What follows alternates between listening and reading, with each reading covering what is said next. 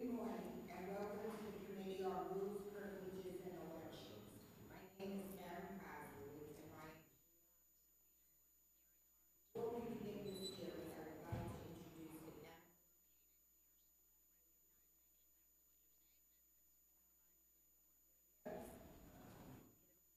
party leader, Steve Matteo, Councilmember Deborah Rose, and Councilmember Adrian.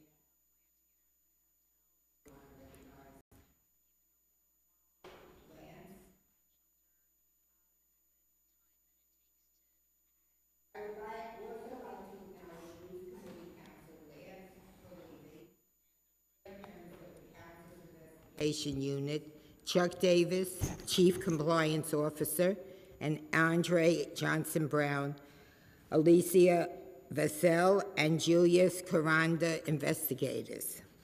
Today, the Rules Committee will consider the nominations of Kenneth Knuckles for reappointment to the City Planning Commission, Thomas Nichols and Francis Henn for appointment to the Tax Commission, and Christopher Bastardi and Melanie Crivellis, I hope I'm pronouncing your names okay, for appointment to the Youth Board. If the Council gives its advice and consent, Mr. Knuckles, a Bronx resident, will be reappointed to the City Planning Commission and will serve the remainder of a 5-year term that expires on June 30th, 2020. The chair receives an annual salary of $214,413. The member who is designated as vice chair receives an annual salary of $65,271. The other members receive an annual salary of $54,150. Pursuant to the New York City Charter, the City Planning Commission must consist of 13 members with 7 appointments, which includes the appointment of the chair made by the mayor, 1 appointment each made by the public advocate, and each borough president. All members except the chair are subject to the advice and consent of the council. According to the charter, the members should be chosen for their independence, integrity, and civic commitment. CPC members serve for staggered 5-year terms, except for the chair, who, as director of the Department of City Planning, serves at the pleasure of the mayor. These CPC members, other than the chair, are not considered regular city employees, and there is no limitation on the number of terms a CPC member may serve.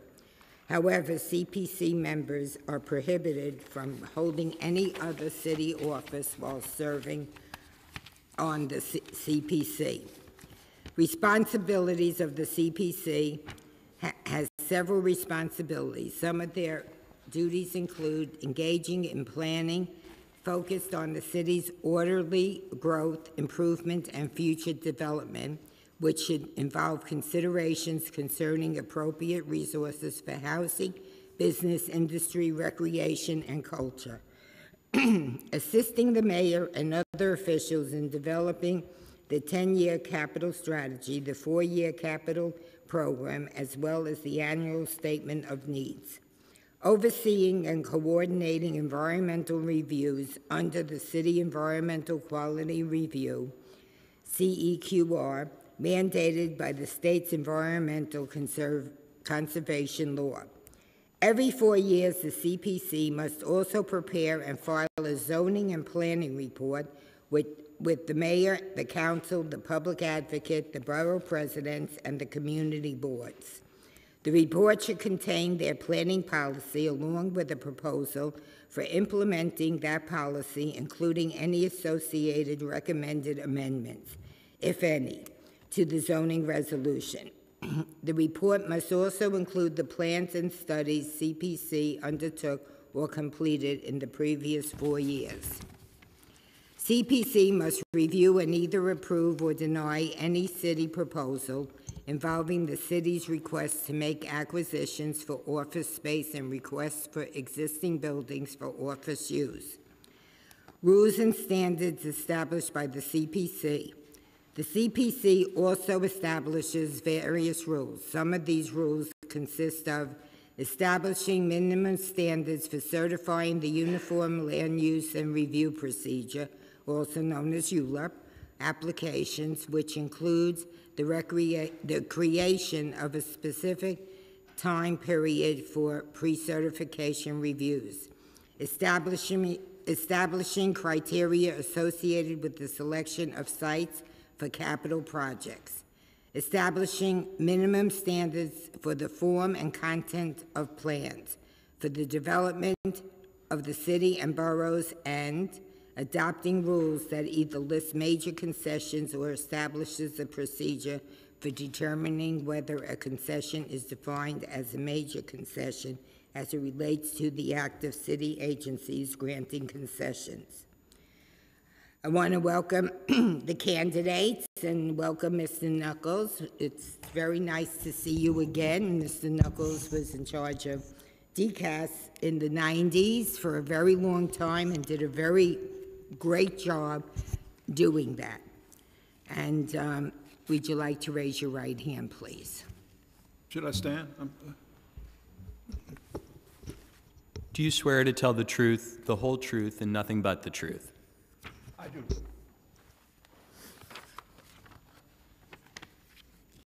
Do you wish to make an opening statement?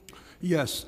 Thank you very much, and good morning, Chair Koslowitz and honorable members of the Committee on Rules, Privileges, and Elections. My name is Kenneth Julius Knuckles, and I would like to thank you for the opportunity to appear before you today to speak about my nomination to serve on the City Planning Commission. Since my graduation from law school in 1977, public service has been a focal point of my professional career, specifically in the areas of land use and community development. In 1985, after several years as a city government attorney, I was appointed an assistant commissioner at HPD during the Koch administration. During this period, the city was grappling with the issue of more than 60,000 units of abandoned in-rem housing, 40% of which were located in the Bronx. In 1987, I was appointed Deputy Bronx Borough President by then Borough President Fernando Ferrer. And under his leadership, I worked closely with the Koch administration to steer a significant portion of $5 billion that the city had allocated to the most critical areas of the Bronx in order to halt the decline and begin the renewal of my beloved borough. As the chair kindly indicated, in 1990, I joined the Dinkins administration as commissioner of the Department of General Services, now known as DCAS, where a major portion of my responsibility was management of the city's real estate portfolio. Accordingly, in September 2000, when nominated by Borough President Ferrer to serve on the City Planning Commission, I relished the opportunity to bring to bear the experience and perspective I had garnered during my varied roles in city government. I was appointed vice chair of the Planning Commission in March of 2002 by Mayor Bloomberg, and with the exception of a 4-month hiatus in 2011, continued in that position until December 6, 2019. I cite this chronology not so much to make the obvious point, and that is I've seen and done a lot during my time in and around city government, but to hopefully underscore my commitment and devotion to the city of New York. I have served on the City Planning Commission under the present and previous mayors, always as an independent voice, drawing on decades of experience in economic and community development. I believe that public service, when done honestly and done well, is the highest of endeavors. That is the standard I have always maintained and will continue to seek if I should be so privileged as to be reappointed. Thank you for your time and consideration this morning, and I welcome any questions you may have.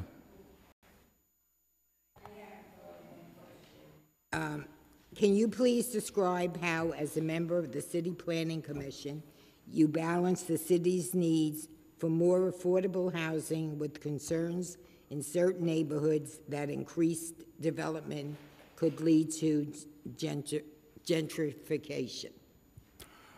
That is obviously the most pressing issue, I think, that the City Planning Commission has at the moment. I balance it, Chair, based on the knowledge that I have, that the demand for affordable housing, for the most part, is coming out of neighborhoods, many of which that have not undergone a major rezoning since 1961. So when we look at rezoning, we look at a number of criteria. You want to look at proximity to mass transportation. You want to look at the density levels in those neighborhoods, and particularly those neighborhoods that have not undergone rezoning since 1961. There is generally a capacity for more density.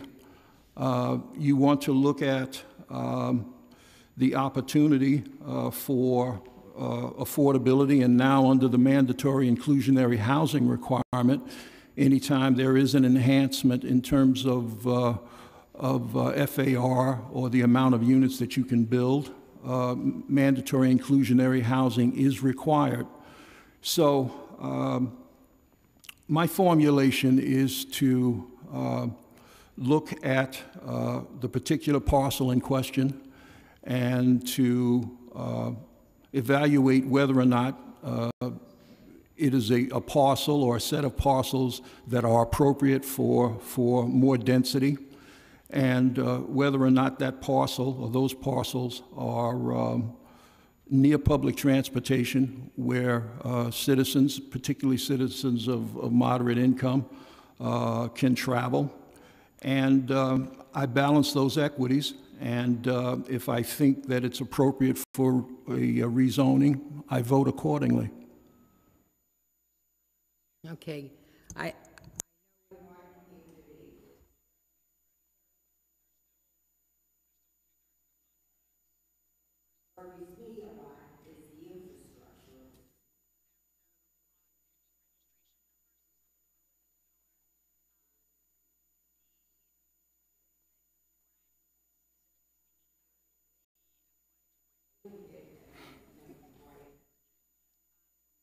things, but at the same time, I'm very concerned about, what is going on. I mean, they're taking away businesses and building buildings, and it's very concerning to me. Well, I know that the department is currently reevaluating the SECRA document at the moment, and particularly looking at impacts around demographics and infrastructure, and I think it appropriate. Obviously, where you're going to add large numbers of new residents, there's going to be a perceived impact on schools, as well as transportation, as well as businesses. I believe that most of the development that's happening now is mixed use, in that there is ground floor retail as well as residential above. So there also has to be a concern about the ability for local businesses to, in many cases, relocate where they might have been displaced into these new properties. So it's an ongoing balancing test. But I think in order to address what we all know is a pressing issue of affordability, we have to look at opportunities where there is an option to build, but build appropriately and not out of scale. Thank you. Thank you very, very much, and I look forward to working with you. Thank you. Any questions? Councilmember Rose? Good morning. Good morning, Councilwoman. I'm impressed with your very extensive service to New York City, and the fact that you're not a novice at city planning. Having gone through several major ULURPs, I find that the process is quite convoluted. It takes an awful long time. The council member winds up engaged in sort of a song and dance with the administration. And the SECRA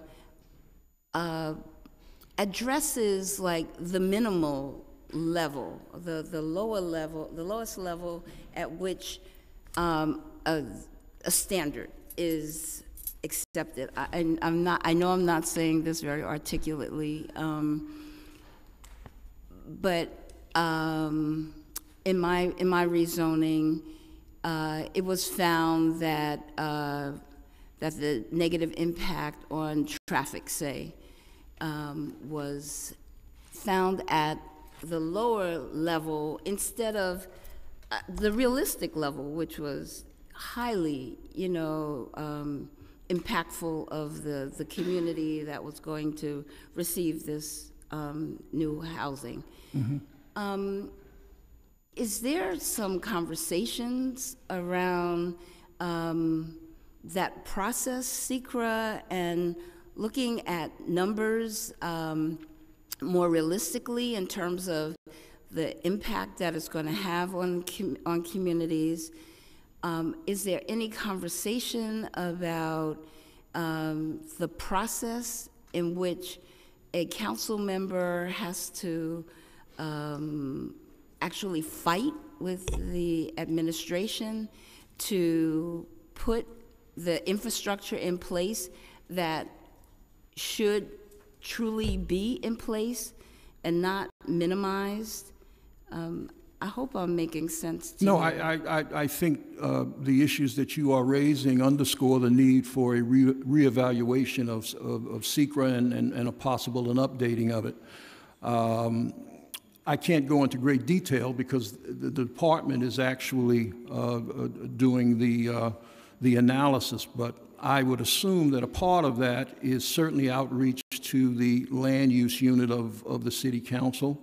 Mm-hmm. And ultimately, there should be an opportunity for council members and the city council to have its input into the formulation of criteria and the data sets around it. So I think there's a recognition that it's time to revisit the metrics that are currently in SECRA. I would appreciate that.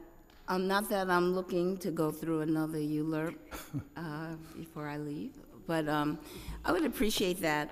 And is there any plans to revisit the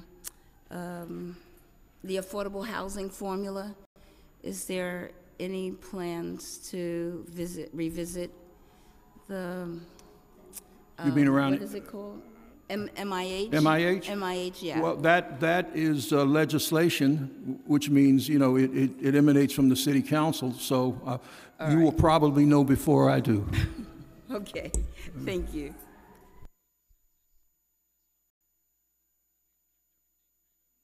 I would just want, before I call on Margaret Chin, I would like to recognize Councilmember Espinal and Councilmember Gibson. Councilmember Chin. Thank you, Chair. Good morning, Mr. Good morning. And thank you, for your public service. And in my district, we go before city planning quite a bit. So I wanted to ask you a question about the Two Bridges area. I know that the city planning, told us that it was minor modification, that the project, the three humongous project that was going to come into that area did not have to go through ULURP, and then we ended up filing a lawsuit against the city and city planning. And so far, we have kind of halted the project. But I guess my question to you in that scenario where a site, was an urban renewal site, and when you look at that number of unit being inundated into an area that's already, oversaturated and don't have all these essential services like public transportation, one subway and, subway station, and with limited entrance and no accessibility. But then, like, all of a sudden, you're talking about 3 huge projects that's gonna ask, you know, a humongous number of units. And what they're offering in terms of affordable housing is voluntary, it wasn't even mandatory, and it's minimal. So when city planning, when you look at a project like that, even though technically, I don't think that the staff and the commission say, oh, is technically is a minor modification, so we don't have to go through a full ULURP. So how do you sort of rectify that, looking at, you know, the impact, the negative impact on the community?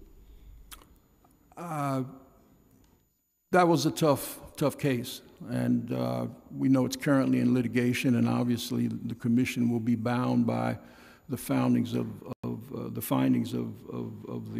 the court. I think that underscores, as I said to Councilmember Rose, a revisiting of SECRA, and you know, as the commission was bound by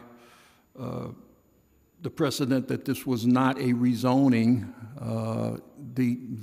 The bulk, which we understood was a lot more than what was existing in that neighborhood, was permissible under the zoning. But I understand from your vantage point and the vantage point of many of the community, much of the community, that it was nonetheless the introduction of a lot more density than was there.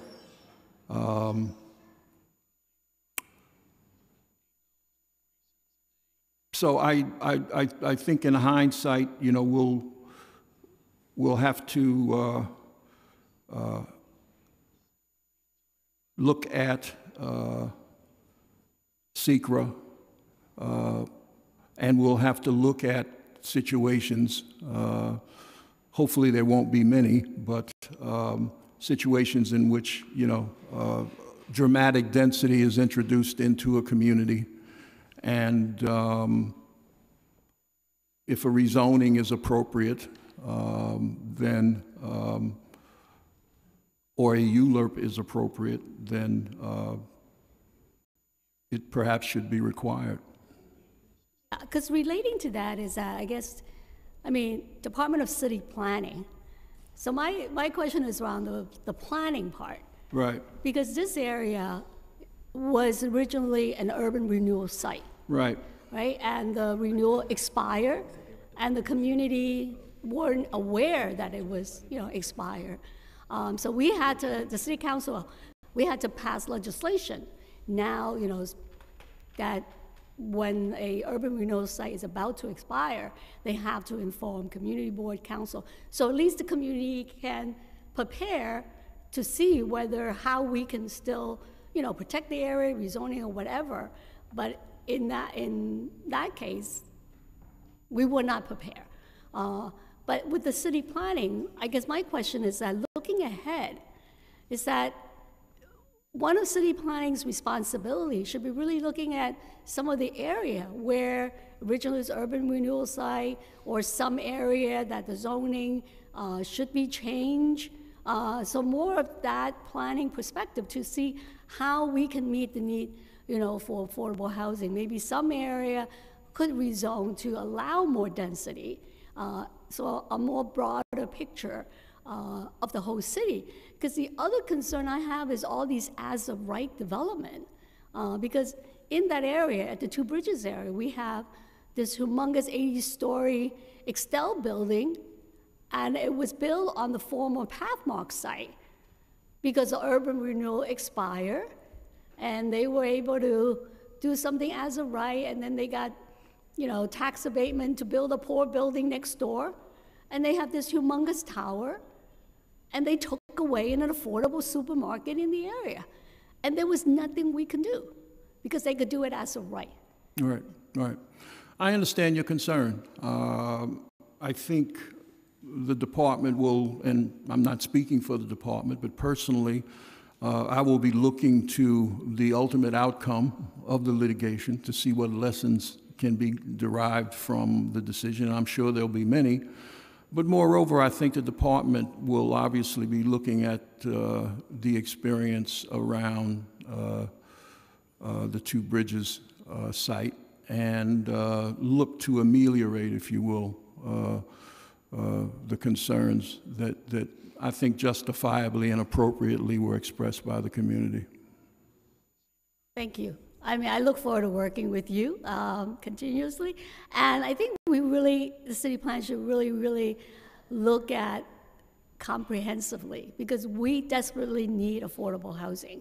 So, like, we, expect the department to really help us in that effort. I believe the department is ready, willing, ready, and able to do that. Great. Thank you. Thank you, Chair. Thank you. And thank you, Mr. Knuckles. We're not voting today. We'll be voting on December 19th, this coming Thursday. Thank you. Thank you very much. Any other questions? All right, the second topic. If the council gives its advice and consent, Ms. Henn, a Queens resident, will be appointed as the president of the New York City Tax Commission for a 6-year term that begins on January 7th, 2020 and expires on January 6, 2026. And Mr. Nichols, a Staten Island resident, will be appointed to the Tax Commission and will serve a 6-year term that begins on January 7th, 2020 and expires on January 6, 2026. The Tax Commission is charged with the duty of reviewing and correcting all assessments of real property within the City of New York that are set by the New York City Department of Finance. Any commissioner shall exercise such other powers and duties as the President of the Commission may, from time to time, assign. The Commission has a president and 6 council commissioners, all of whom have at least 3 years of experience in the field of real estate or real estate law. The president receives an annual salary of $221,151. Commissioners receive an annual salary of $25,677. I want to welcome to the candidates, and if you can please raise your right hand to be sworn in. Do you swear to tell the truth, the whole truth, and nothing but the truth? I do. Thank you. Ms. Henn, would you like to make an opening statement? Thank you. Good morning, Chair Koslowitz and members of the New York City Council Rules Committee. Thank you for considering me for an appointment as president of the New York City Tax Commission. It's a privilege and an honor to be considered. I've been a New York City resident my entire life and was born and raised in Queens. I'm a homeowner, and my family has lived in our home in Queens for the past 24 years. Yay. My 2 children are proud graduates of the New York City public school system. I've had the pleasure of working in city government and serving the people of the city for over 37 years as a tax attorney. During that time, I was recognized by the New York City Law Department and the New York City County Lawyers Association for my public service. I hope to continue that service as president of the Tax Commission, and I believe my experience qualifies me to do so. As the council is fully aware, annual property tax assessments are the basis for the real property tax levy, the city's largest single source of revenue. There are over 1 million parcels of real property in the city, and under New York State and city law, each property owner has the right to an independent administrative review of the assessed value of its property before the Tax Commission. The Tax Commission's mission, and my mission if appointed as president, is to ensure that determinations of real property assessment appeals are made fairly, efficiently, and in a transparent manner. I know how daunting the tax assessment challenge can be, particularly for unrepresented taxpayers. I have attended many outreach sessions as a representative of the Tax Commission, where I explained how the assessment and tax were calculated, walked taxpayers step by step through the calculation, and further explained what needs to be established in order to challenge that assessment. I found that experience extremely gratifying. In addition to outreach sessions as president of the Tax Commission, I hope to continue the considerable efforts expended by the current president, Ellen Hoffman, toward annually reviewing the Tax Commission's forms, instructions, and procedures, as well as information provided on the Tax Commission's website, with a view towards providing even greater clarity and transparency.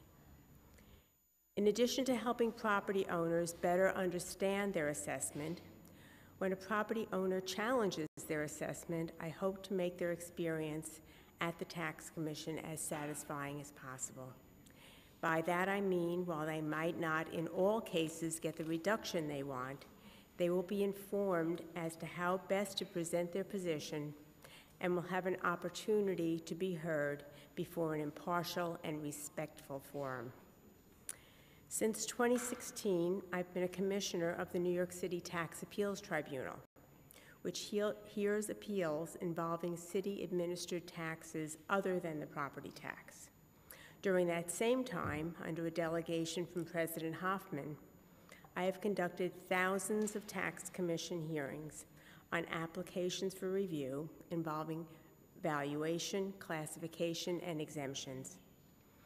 As you know, the Tax Commission and Tax Appeals Tribunal are combined under the umbrella of the Office of Administrative Tax Appeals, which jointly administers the two agencies. Together, the Tax Commission and the Tribunal provide independent administrative review of all city tax assessments. Prior to joining the Tribunal, I worked at the New York City Law Department, Office of the Corporation Counsel, Tax and Bankruptcy Division for over 34 years, serving initially as a staff attorney and later supervising staff attorneys and support staff, as well as handling significant tax litigation. I also helped develop tax policy, reviewed proposed tax legislation, and advised various city agencies regarding their tax issues. In addition, I worked closely with the division's chief on issues connected with our division's administration, including budget and personnel. The real property tax litigation I supervised at the law department necessarily involved an in-depth analysis of complex real estate appraisals, as well as an examination of how real property is held and used. I'm a voracious reader of anything related to real property trends and issues. The tax issues I addressed while at the law department also included those arising in cases involving other city taxes that require a comprehensive understanding of real estate ownership and related transactions, including leasing, transfer, and financing. In conclusion, I believe my experience well qualifies me to administer the tax appeals process in a way that is as fair, transparent, and efficient as possible. I again thank you for your attention this morning, and I'm happy to answer any questions you may have. Before we continue, I want to recognize Councilmember Richie Torres has joined us. Mr. Nichols, opening statement, please. Yes, thank you. Good morning, Chair Kozlowitz and members of the New York City Rules Committee. My name is Thomas Nichols, and I am pleased to be here today and have the opportunity to discuss with you the position of Staten Island part-time commissioner for the New York City Tax Commission. I started my career in civil service with the New York City Department of Finance in 1987, where I worked for almost 3 years as an assistant city assessor assigned to various districts in the borough of Queens. I'm sorry, I had to do that. I'm getting to you. I'll get to you in a minute. This entry-level position allowed me to acquire the fundamentals in valuing real estate for tax purposes in the city of New York. It also allowed me to interact with the tax-paying public, clarify for them the complex property tax system, and assist them in obtaining senior citizen and veterans exemptions. I joined the New York City Tax Commission in 1989 as a Level 1 city assessor and have been fortunate enough to have a successful 28.5-year tenure with the commission. During my career with the Tax Commission, I was promoted to a Level 2 and later a Level 3 city assessor before retiring in 2018 as the Deputy Director of the Appraisal and Hearings Group, Level 4 assessor, and with the designation of Certified City Assessor. Coincidentally, part of my duties as Deputy Director was to train newly hired part-time commissioners, administrative law judges, and assessors regarding policy, procedures, and valuation methodology for the New York City Tax Commission. I've also worked with other city agencies during my time at the Tax Commission, most frequently with the Department of Finance and the New York City Law Department's Certiorari and Condemnation Division on specific issues or cases. I have also been a part of the Tax Commission's efforts over the years to reach out to the property owners through individual borough briefings to better help them understand the assessment and appeal process. During my years of service, I have personally conducted, decided, and reviewed between 75,000 and 100,000 property tax cases. As Deputy Director, I was one of only 4 people entrusted with conducting hearings on the highest valued parcels in New York City. I believe my experience and my continued desire to help property owners better understand the city's assessment and review process qualifies me for the responsibilities of part-time commissioner for Staten Island. That's for you. Finally, being a lifelong New Yorker, born in Brooklyn and currently a homeowner in Staten Island, I feel that I have a better understanding of the challenges Staten Islanders face, such as the longer commute into Manhattan with no direct train service, infrastructure problems, storm sewers for drainage and Staten Island Expressway, and the newer housing stock resulting in a lower benefit from assessment caps compared to the Class 1 properties in the outer boroughs. I look forward to using my 30-plus years of experience and my understanding of the property tax system to continue serving my fellow New Yorkers. Thank you again for considering me for this position. I'm happy to answer any questions you may have. Ms. Henn, based on your experience with the Tax Commission, what changes would you make if you were confirmed as president of the Tax Commission? I would look towards migrating away from paper to greater use of technology. Right now, this current year, we had 57,000 applications. That's all on paper. All of our files are on paper. And I believe that migrating to greater use of technology would certainly make the process at the Tax Commission of managing those files and reviewing those files more efficient, but could also translate to a more efficient and user-friendly mechanism for taxpayers to challenge their tax assessments. So you're for digitizing? That's correct. Okay. Mr. Nichols, many property owners file a tax appeal as a matter of course every year, seemingly without regard for whether they have good cause, hoping they will receive some relief. What do you think about the practice and any potential overburdening it does to the Commission? Do you think steps should be taken to discourage the practice? And if so, what would you do to address this issue? That's a very good question. I know there are firms that do handle rather large real estate clientele, and they protest on their entire portfolio, whether they're overassessed or not. And with the intention being, I can always file a writ against the city and maybe it's more of a protective writ where, in case the assessment ratio drops, they have an argument in court. But we do give the representatives an opportunity to not ask for a personal hearing for those cases. And hopefully we can persuade them to do that. As Ms. Henn said, we get 57,000 protests a year. We don't actually have a personal hearing on every one of those cases. We allow the representatives to pass on certain cases that they don't feel that there is, they can reach the burden of proof. So if we can encourage them to do that more and pass on cases that really, according to valuation methodology, there's really nothing there in the case, I think we can streamline it a little bit better and hopefully not have as many hearings each year. Okay.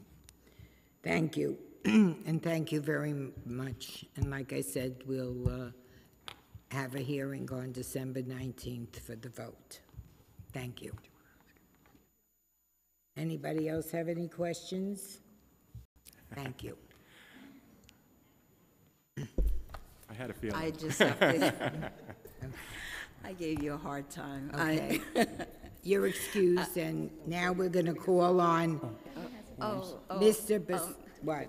You have a question? Yeah. Okay. Or a comment. Okay. Or I want to say I'm really glad to see you here. Thank you. Pleasure to be here. And, you know, this tax issue is a huge issue for Staten Islanders, and we're very concerned about the disparities. And I see where you have actually conducted borough briefings. Yes. I want to first applaud you for doing that. I think that much more is necessary because the structure is pretty convoluted, and it's very difficult for folks to understand. Even with a briefing, it's difficult to understand. And on Staten Island especially, with the disparities, are you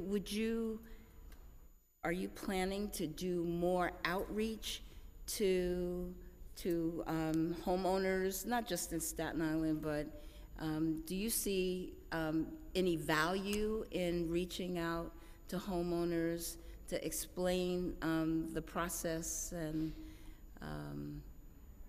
Yes, well, each year, when in January, when property owners receive their notice of value, that's usually probably when your phone starts ringing off the hook, or all of your phones start ringing off the hook, and the Department of Finance sets up these briefings, and we go along with them to each borough. And I think I was at one at the Business Center in Staten Island at St. Mark's Place with you. And we usually have them upstairs on the 4th floor in that building, but we have a morning session and a night session. So anybody that's working can come to the night session. We can actually help them personally. And I think that's the key, because I've helped hundreds, maybe thousands of people, explaining that, especially 1, 2, and 3 family homeowners, the assessment process, what they have to do, what forms they have to file, where to get the evidence and the information to prove their case, and the actual number that they have to disprove. Because I know there's always some, you know, the Department of Finance gives a market value, an effective market value, and an assessment. Right. And we have to explain what each number means and what they need to do to reduce their taxes. As far as briefings go, you know, giving that direct customer service to people. I mean, sometimes it's like you see a light switch go on, where they finally get it. And they're only going to get that with somebody taking the time and explaining things to them. You know, we can put things online and we can put it in our instructions, but I think it helps when we're actually making that contact with the public. And I actually enjoy doing that. So you wouldn't be adverse to more outreach and? Not at all. Not at all. I think it would help tremendously. Yeah, I do too. And we did appoint a commission, right? And they did a study, and we haven't heard from them yet. Yeah. And so I don't know who should be pushing whom, but it would be interesting. I would like to see the tax commission sort of encourage the commission that was set up to study the property tax issue. If we could kind of make that happen so we can see some movement on the tax structure. I'm anxious to see what they come up with also. As well. Okay, and you're willing to work with them? Yeah. Oh, yes, definitely. Okay. Certainly. Thank you. Thank you very much. Thank you. And now our third topic. If the council gives its advice and consent, Mr. Bastardi, a Manhattan resident, yay for Manhattan, and Ms. Crivellis, a Brooklyn resident, will be appointed to the Youth Board and will serve an undefined term, and the position does not include any compensation.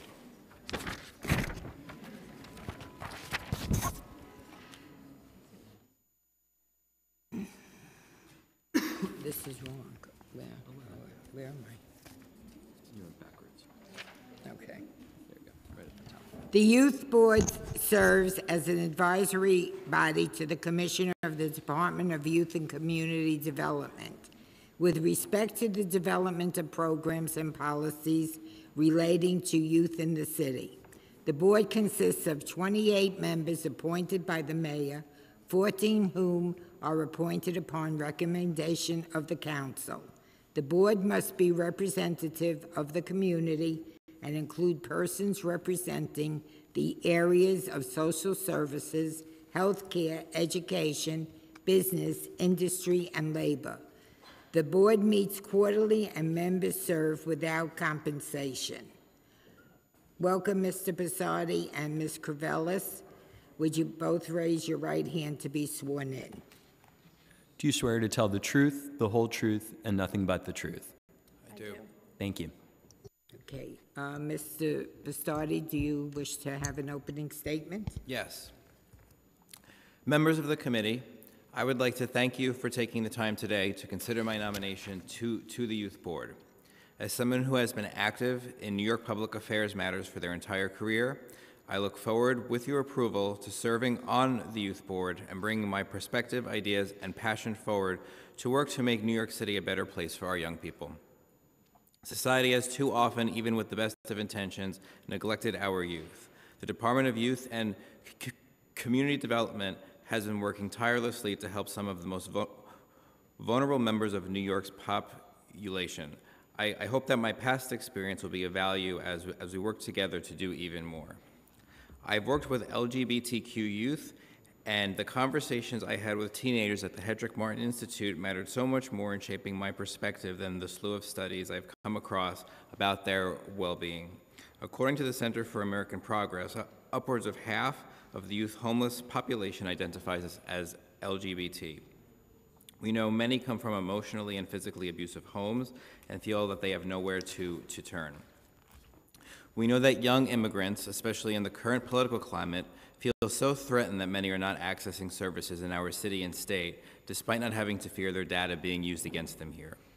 And our young people still are not making enough money to afford to live in our city, whether due to lack of opportunity, crippling student debt post-graduation, or because they don't have the foundational support at home. I hope that my years of activism in New York public affairs, of understanding how government works, believing we can work with the private sector to make necessary improvements when the government cannot handle the burden, and of truly believing that young people know when they are being listened to and when they are not, and that we must listen, make me a worthy candidate for your consideration. I do not think that I have all of the answers, but do think I can use my seat on the board to make this city a little bit better for New York young people. Thank you. Thank you. Ms. Crivellis? Great. Am I Thank you. pronouncing your names right? You did, yeah. So thank you for that. And good morning. My name is Melanie Crivellis, and I'm Senior Manager of Policy and Advocacy at Young Invincibles. I would like to thank the members of the New York City Council present today, as well as the members and staff of the Committee on Rules, Privileges, and Elections for allowing me to speak before you today. It is a great privilege and an honor to sit in consideration of membership to the New York City Youth Board and for the opportunity to join the conversation on how New York can affirm its commitment to our city's younger generations. To give you a little background on the work that I do here in New York City, I work again with Young Invincibles. We are a policy and advocacy organization that's dedicated to elevating young adults in the political process. As a part of my work with Young Invincibles, as well as my history working in local government, both here and in Washington, D.C., I've spoken with young adults across the city of New York, so in all 5 boroughs, including Staten Island. No, we've been talking about that a little bit today. And I work with young folks on a variety of issue areas, including their access to higher education, so considering how things like access to housing and counseling and the conditions of our college climate encourage folks to persist in college. We also focus on thinking about how young adults are able to access health care, as well as workforce development and the nature of work and civic engagement. So I've held focus groups across the city of New York focusing on the intersection of homelessness and higher education. I've worked in collaborations with young people across CUNY, the student governments, out of school and out of work homeless youth, and really a large cross-section of young people across the city here. And from these conversations, and as well as the research that I do, I can tell you with certainty that young people like myself face a world of instability and uncertainty in both the long term, so thinking about the catastrophic reality of climate change, to the more immediate, so having a safe and stable place to stay at night. The Department of Youth and Community Development, along with its nonprofit and cross-agency partners, as well as the folks here in the City Council, play a pivotal role in connecting the next generations with the programs that both research and young people will tell you work. If selected to join the New York City Youth Board, I will bring my experience collaborating with young people across the 5 boroughs to reimagine the programs and supports that serve them. I will bring insights collected from our partners, our research, and our network of young people to shape these programs and make sure they're reaching folks appropriately. And I will bring a commitment to equity and an eye towards the redistribution of resources and power for those who have long been shut out of policy making, including New Yorkers who are Black and brown, LGBTQI, young folks, immigrants, and/or those young folks who are housing insecure. Thank you again for the opportunity to speak before you today, and I look forward to answering your questions. Councilmember Adrienne Adams. Thank you, Madam Chair. Thank you both for being here this morning. This is a very, very critical part of the work that we do surrounding youth. So I just have a general question for the both of you, and you can answer.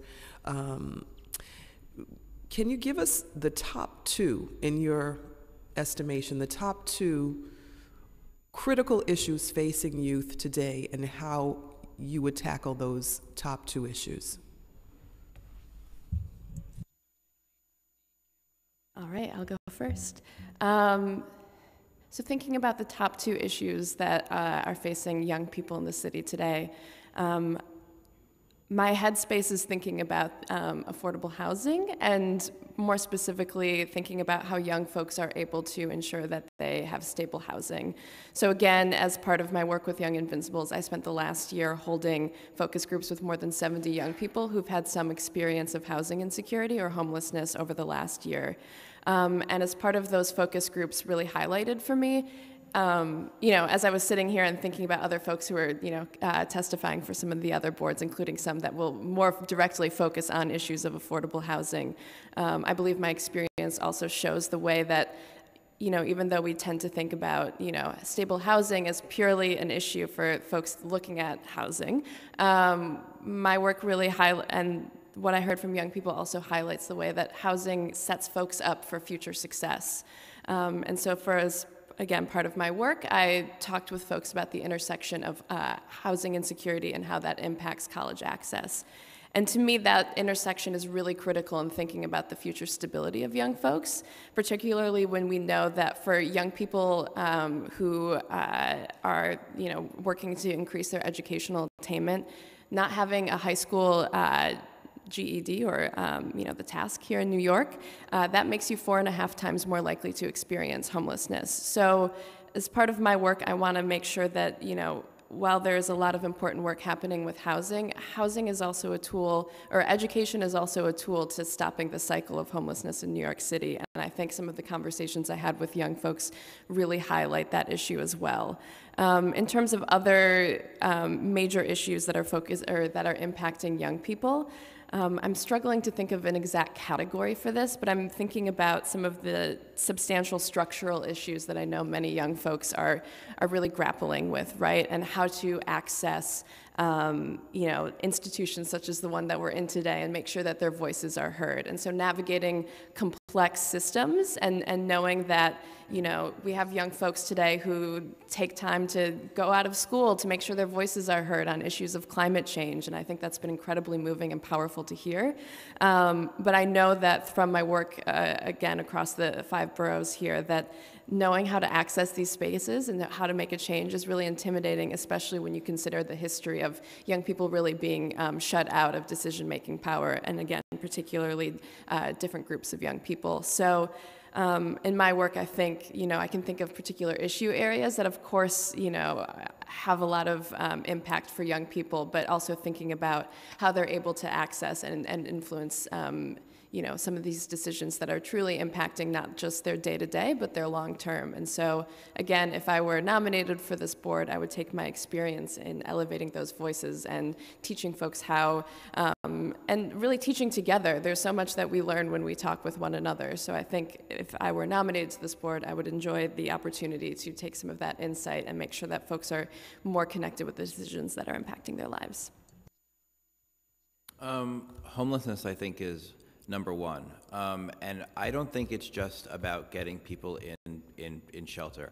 Obviously, that is the number one issue, is to make sure that somebody is safe and not on the streets and get them out of a dangerous circumstance. But, beyond that, we have to take homeless youth and better set them up for success in life. Because if we don't, you're going to have a homeless young person that turns into a homeless person in their 20s and 30s, and that's only going to perpetuate a long-term cycle of bad, decisions, some that they're, forced into.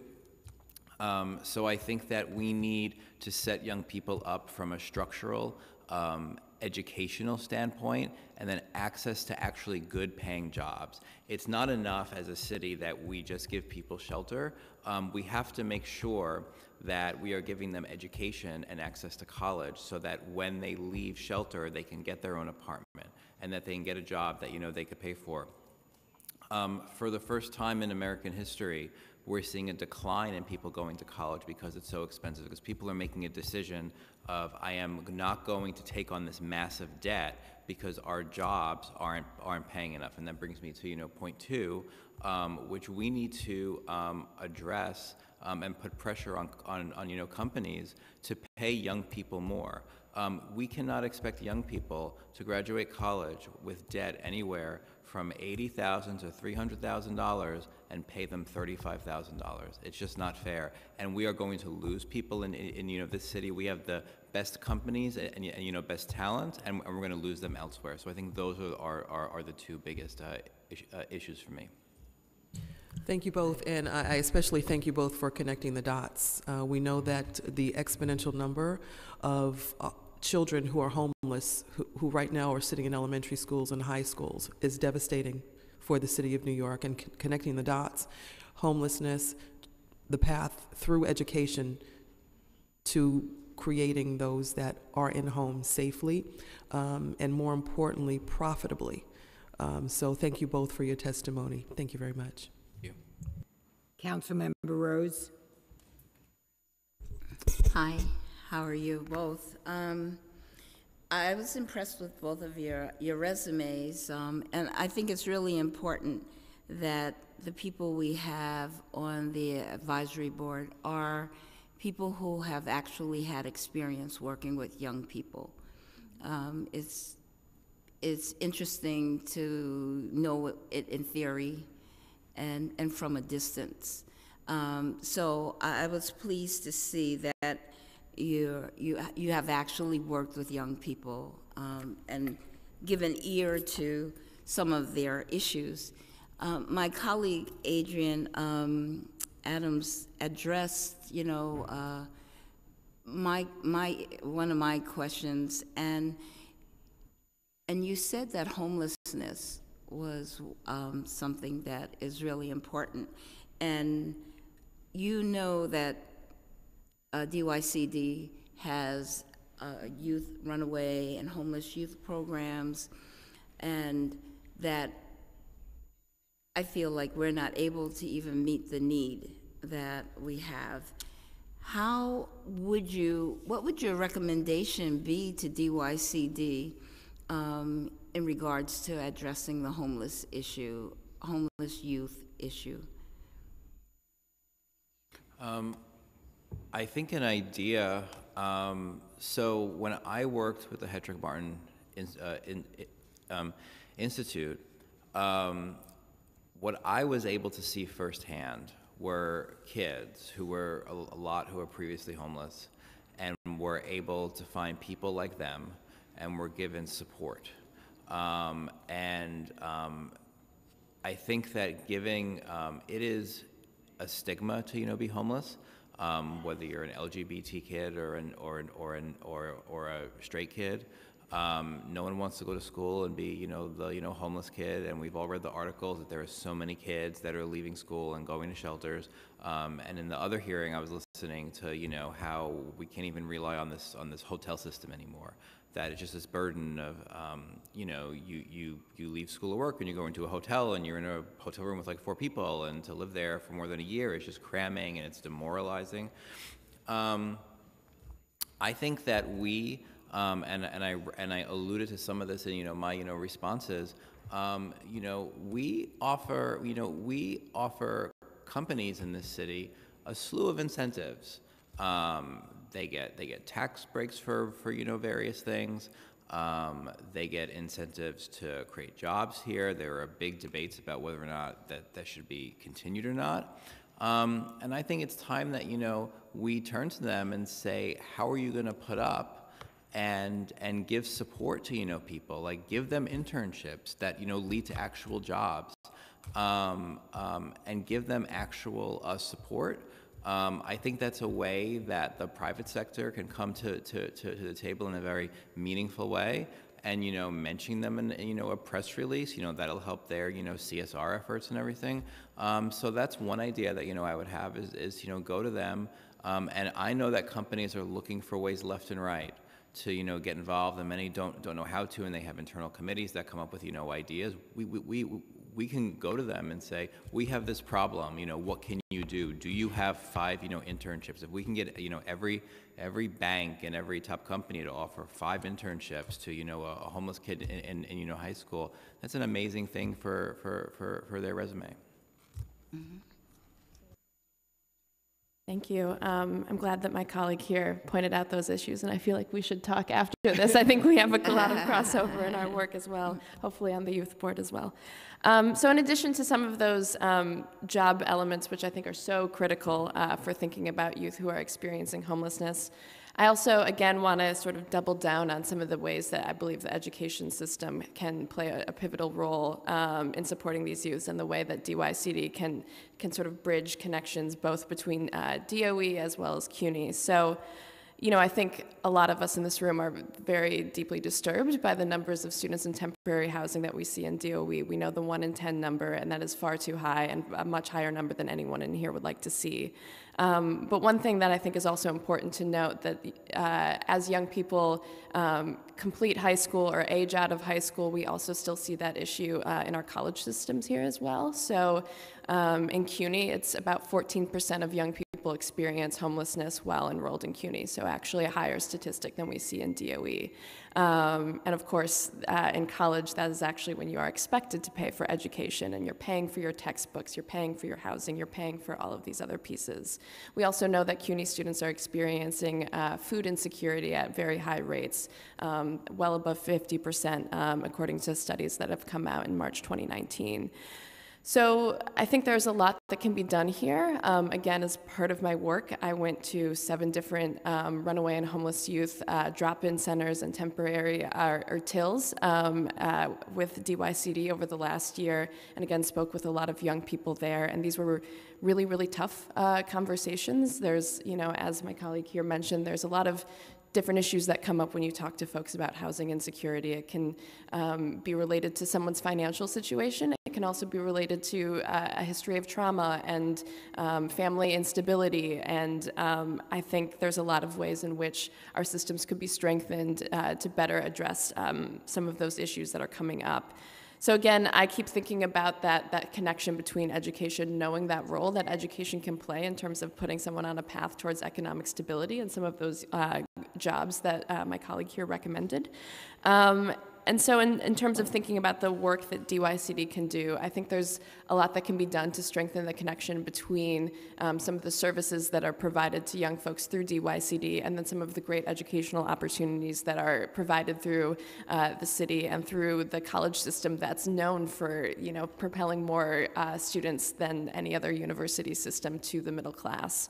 And so we heard from young folks that, when they're in some of these shelters that, they're getting message and support around finding housing and getting sort of the next step, but there's often not space to think about, okay, what beyond the next step? And I think that young folks who are experiencing homelessness absolutely deserve the opportunity to think ahead and think about what their futures are. And so I think there are ways that our systems can work, align better with one another. We actually just released a report that's talking about the ways in which the DOE, DYCD, CUNY, DHS, and HRA could all sort of work together and align some of these efforts to make sure young folks have access to a higher education and a college pathway that leads them to economic stability. But one thing that comes to mind for me is thinking about the flexibility that folks have or don't have in some of these programs. So, one thing that comes to mind is, we spoke to a young person who, after 6 years,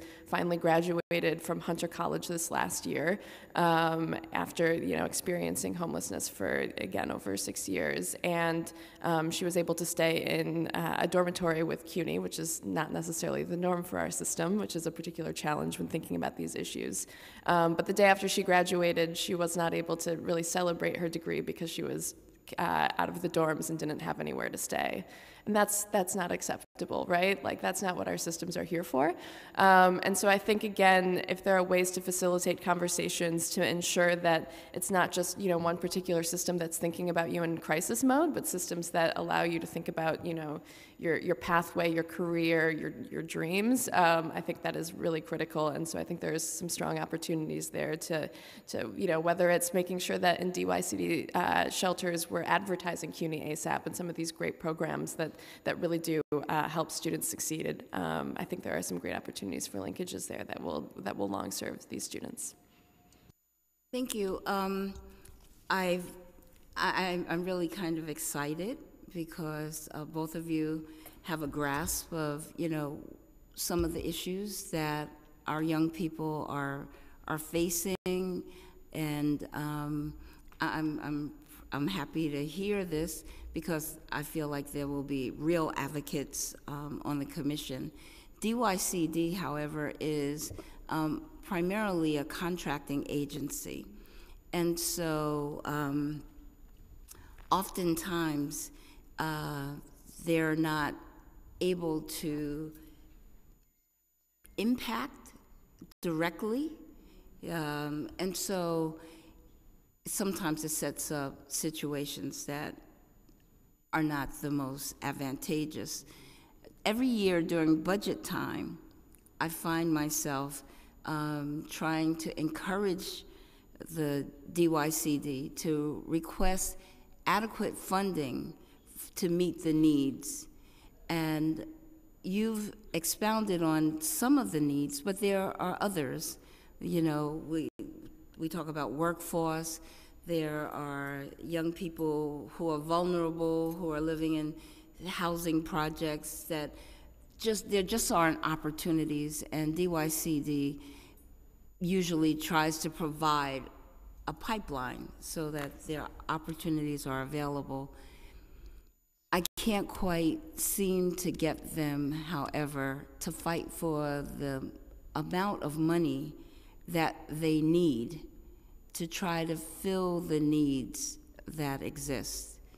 So would you be willing to be a voice on the commission to actually try to pair up the monies that are requested to, with what the actual need is, so that every year Councilmember Chin and I aren't, fighting with the commissioner to increase the amount of funds that are needed to meet this. Every year SYEP, Work, Learn, Grow, Sonic, Compass, there's a whole plethora of programs that are working to fill the need, but we're not getting enough monies to the programs. I'm just asking you to be really vocal advocates, especially around budget and need. So thank you. I'm excited that we'll be able to work with you, I hope. Thank you.